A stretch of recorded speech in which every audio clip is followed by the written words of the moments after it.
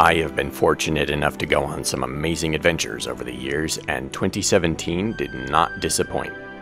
I explored some brand new places, saw the eclipse, which was absolutely amazing, and believe it or not, I haven't even really gotten around to processing all of these photos, partly because most of the trips were clumped right in the middle of the summer, and the whole rest of the year I've just been super busy doing other work. So I thought I would record this video really quick to take you all through my workflow as an adventure travel time-lapse photographer. Now, of course, there's a million videos already on YouTube about download and backup and that kind of workflow, how to edit, how to do this and that.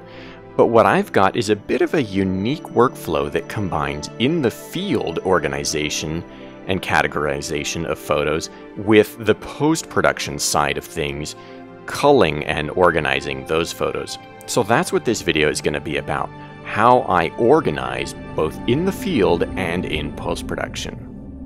Okay, so here we are in Adobe Bridge, and for those of you who don't use Adobe Bridge that much, it's basically the same raw editing engine as Lightroom. If you see here, I've got my raw photos, but what you do in Adobe Bridge is you browse your hard drive directly without having to import any folders or photos into Lightroom itself.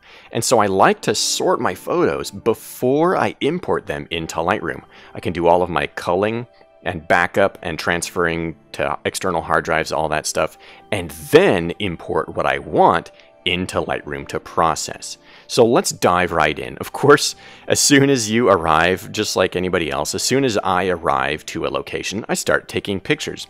So let's rename this folder here, Originals-Keepers. And no, maybe we should put a 00 at the beginning of that. That's always useful, so it stays up at the top.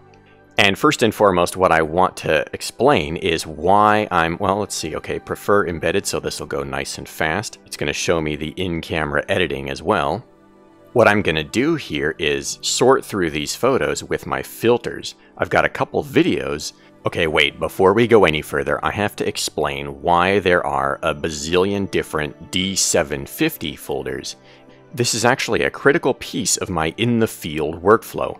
I actually create a new folder in the menu of my camera every single time I start or stop a time lapse. So as you can see this here, all of these photos are time-lapse photos, and I can scroll through them really quick. If you can see, the sun is setting. It was a really beautiful sunset at Schwabacher's Landing, or however you pronounce that, I don't know. This ability to create separate folders is available on pretty much all Nikons. I'm not sure about other Canon and Sony cameras, but I find it to be incredibly useful for in-the-field shooting if you're into time-lapse photography. Of course, if you're not into time-lapse photography, then you probably have already tuned out of this video because it's just going to be a bunch of me putting photos in folders. But that is a crucial part of my workflow and a feature that I really appreciate having on my Nikon cameras. It makes it almost effortless to organize 5,000 to 10,000 or more photos once you return home from a big adventure. I also shoot a lot of video, not just for YouTube and that kind of stuff, but also just because I enjoy capturing video of nature. So all of that needs to be organized as well. So what we're going to do is rename this folder to be the first time-lapse folder. Now I have a naming structure for this, and it's going to be TL01 RAW, and then I give it the actual name, Schwabacher's Sunset, and that's that. Let's lower the filters here a little bit. What I need to do is I need to check the very beginning of this to make sure that this is actually the time-lapse and there aren't any dead or dud frames at the beginning or down at the very end. Next, I'm going to check this very next folder to see, okay, yeah, see, as soon as I was done with this folder, I started shooting something else. And these are out of order because it says sort by date created. I'm going to go by file name just so that it goes more quickly. It looks like we have another time lapse in here, but we also have some dud frames that were not a part of the time lapse. So what I'm going to do is I'm going to go right to where the time lapse started, probably this weird photo here, and then I'm going to take these photos and dump them back in that Originals-Keepers folder. Then I'm going to go down to the end of the time lapse like I did before, and find, okay, here's where I did the next sequence. I changed my camera settings because that time lapse got really dark. And then the next morning, some other stuff happened. So I'm going to throw these. This is the next morning. I'm going to throw these back in the originals-keepers folder. And then I can rename this folder TL02 Raw Schwabacher Sunset or Moonset. And that's pretty much it. I'm just going to go on down the line and organize all of these photos into time-lapse folders until I've got everything done. But before I go through that in high speed here in this video, I want to explain one last thing, and that is, of course, I'm doing a lot of video shooting as well. So what I'm going to do is rename this folder to be Originals Video. And then I'm going to bring up my filters here, and then I'm going to take all of the non-video files out of this folder, dump them in the Keepers folder, and then I'm going to go to the Keepers folder, and I'm going to look for video files and dump them in the Originals Video folder. So now every other folder that I look through, if there's a video file, oh, this is the folder that I already processed for the time lapse at the beginning of this video. There's no videos in here. This is maybe also another time lapse. These look like maybe these photos belong in the next folder or in the previous time lapse. Yeah, see here, the time lapse was like this. Oh, there was a blip in the time lapse, so that's why. So these ones, this is an error in the time lapse. I could throw them away or delete them altogether, but instead I'm going to rename, let's see, this is one of these folders down here is probably not going to contain a time lapse. Maybe this is part of the previous time lapse. So I'll dump these into this folder for now, and then I'm going to rename this folder. Well, first I'm going to dump all of these into the Keepers, and then rename this folder Originals Rejects. And now I've got a complete workflow system ready for me. I'm going to go through all of these folders, sort out the time-lapse frames. Here's some more non-time-lapse frames, obviously.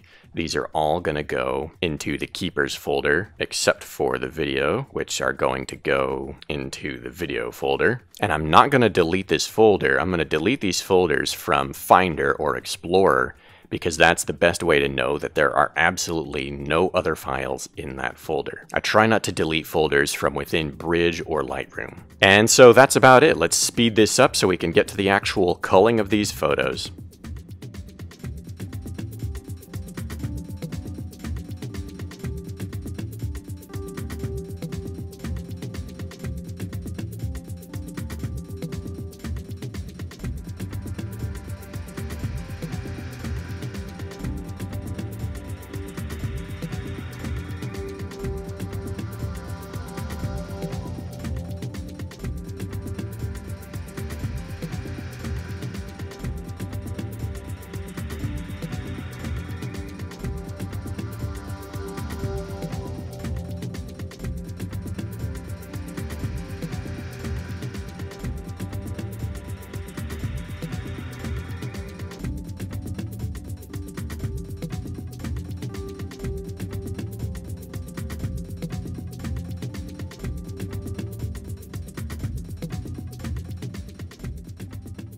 Okay, almost done. Let's see here.